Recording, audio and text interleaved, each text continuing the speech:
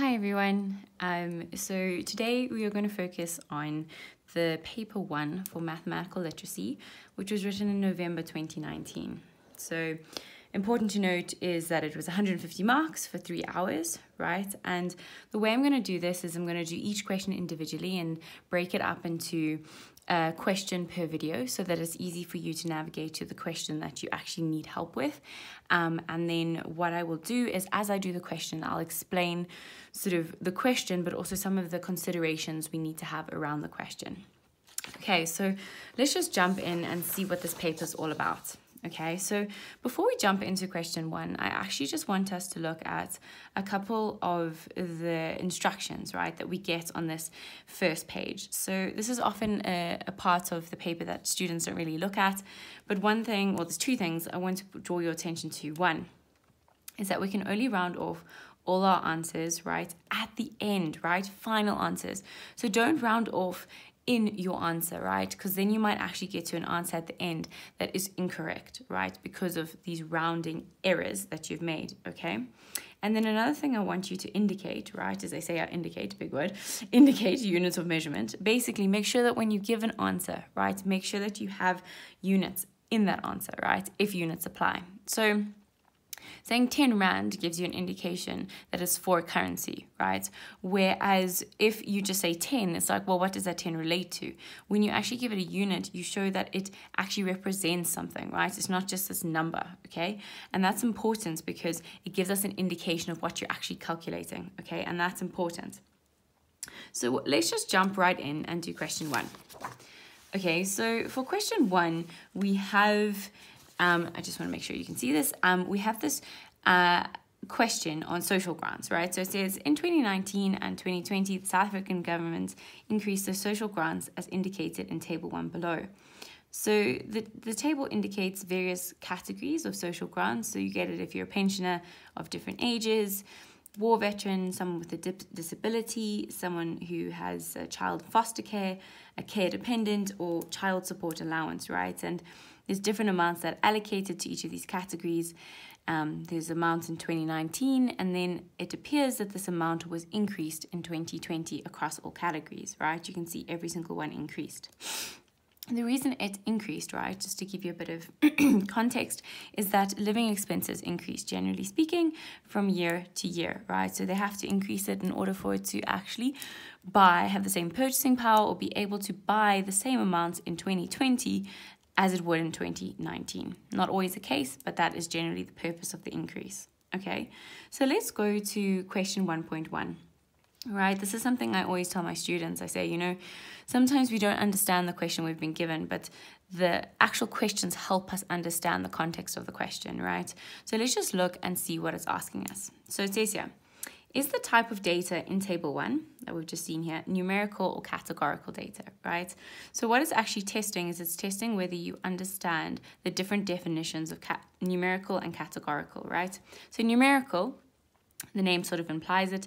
Numerical means quantitative, has to do with numbers, right? And categorical means that it is more qualitative, right? It has to do with more, what I would say, opinion-based things, or some things that are more word-related than number-related, right? So here we know, like, we have categories, right? But they can be categorized into these numerical values, right? So the answer here would be numerical data. Categorical data is more like your favorite movie or different cell phone brands, right? It's variation within something. Whereas numerical data is saying, okay, what is the actual data, or what are the points that are related to these different categories? And we can see that they have specific amounts, okay? So let's just quickly write this down. Let me just ensure that you can see, because it is no good if I am doing a question and you cannot see one thing I am doing. Okay, remember to reference your questions correctly. If you don't do that, you could run the risk of actually, you know, not actually getting the mark for the question that you are answering. So we've said numerical data. Okay, cool.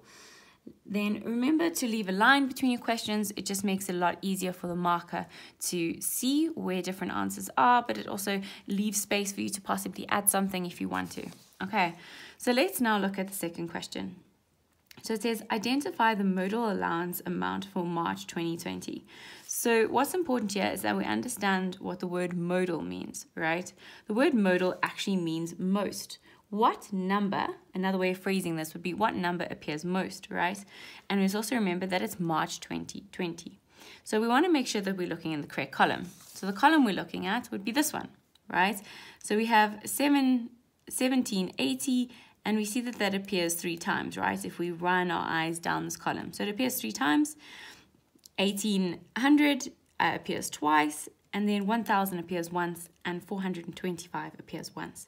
Therefore, the modal allowance amount for March 2020 is 1780, okay?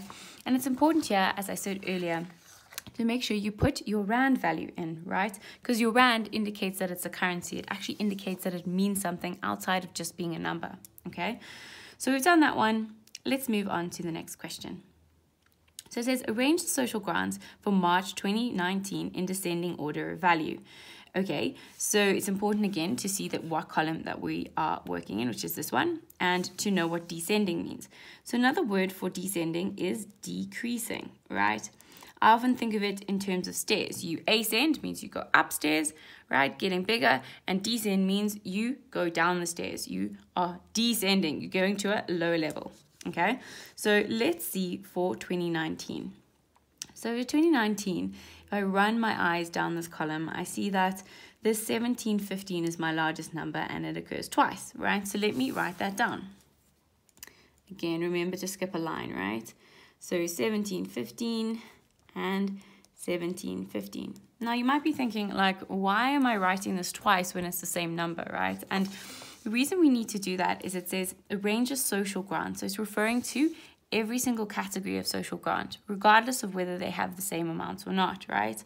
So now we've done these two, and now we want to go and do the rest. So what is the number that is largest after 1715? So we see here that it is 1695, right? And there are 1, 2, 3 of them, okay? So we say 1695, 1695, and 1695, okay? And all we have left is this 960, right? And there's 405, okay? So we say 960 because that's larger than 405. And then we have 405, right? So we have gone from the biggest number all the way down to the smallest number in 2019. Okay, so we are roaring through this question, smashing it. Okay, so let's go and do 1.1.4. So it says determine in rand. That's important. It's telling you it wants it in a measurement. The increase in the disability allowance for March 2020. Okay, so the disability allowance is this line over here. And we see that it went to 1780, but it was at 1695. So we need to say March 2020 minus or subtract March 2019. Right, so we said in March 2020, it was 1780. And in March 2019, it was 1695. Okay, so the difference between the 2 months, or between the 2 years, right, was 85 rand. You can check me on your calculator if you don't believe me, but that is the answer. Okay, cool. So now we've done that question. Importance again to put your rand value because it's a currency. And then let's just check we've answered that question. So it says determine in rand the increase. So it has increased by 85 rand. Do you see that? From that to that. Perfect. So then it says write down the types of allowance which represents, or allowances which represent the highest amount in March 2020. So in March 2020, the highest amount, if I run my eyes down here, are these 2 amounts, right? Oh, I'm doing funky writing here. Okay, it's 1,800, 1,800, right? And if I push that, what am I saying? If I look across, you say pension allowances older than 75 and war veteran allowances. Okay, so we're going to write those 2 down. Pension allowances older than 75. So these are basically for our most seasoned citizens. And then we have the war veteran allowance, right, for those who fought for us. And they are the highest, right? So they're the highest. You don't have to put this amount in. I'm just putting it in so that I know how much it is for each of them, right? So I'm just going to say it like that. Okay? And then we have now finished 1.1. Okay, 10 marks in the bag, easy peasy.